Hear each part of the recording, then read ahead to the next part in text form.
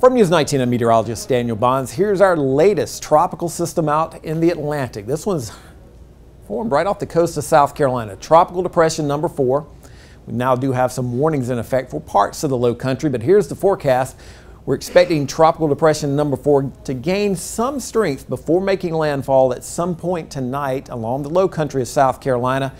And if or when it becomes a tropical storm, it'll be called Danny. Here's the forecast. It's going to continue to move generally towards the northwest, and it's going to weaken once it interacts with land. But the expectation is for it to kind of move over this very warm water, part of the Gulf Stream there, and as it does, it's going to gain a little bit of strength. So there's the tropical storm warnings in effect, basically from Edisto Beach to the South Santee River. So you're talking Charleston and Berkeley counties. We're also watching this system way out in the middle of the Atlantic. Hurricane Center gives it a 40% chance of further development, and models are pretty consistent until it reaches basically the Lesser Antilles, and then they kind of disagree. They kind of move away from each other at that point.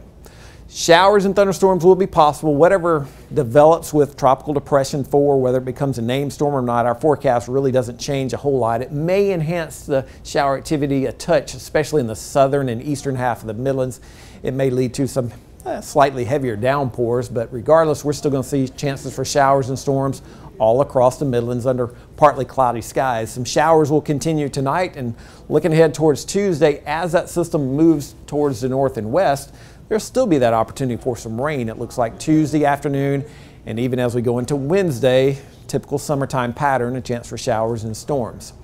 Over the next 7 days, there's going to be a chance for rain each and every day. Now, it's not going to rain all day every day, but there will be at least an opportunity for some shower and thunderstorm activity, and models are indicating anywhere from 3/4 to 1.5 inches of rain over the next 7 days. So rain is going to be in the forecast over the next few days.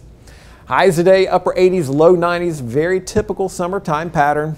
As we mentioned though, as Tropical Depression number 4, or what may be Tropical Storm Danny, starts to move onshore, that may enhance the rain just a touch, especially in the southern and eastern half of the Midlands. Otherwise, look for partly cloudy skies today. Partly cloudy tomorrow with showers and storms. Some showers and storms on Wednesday. A front approaches the area by the end of the work week and into the weekend. The rain chances will increase Friday and Saturday, and we'll keep our fingers crossed that maybe those rain chances will decrease just a touch for your Independence Day.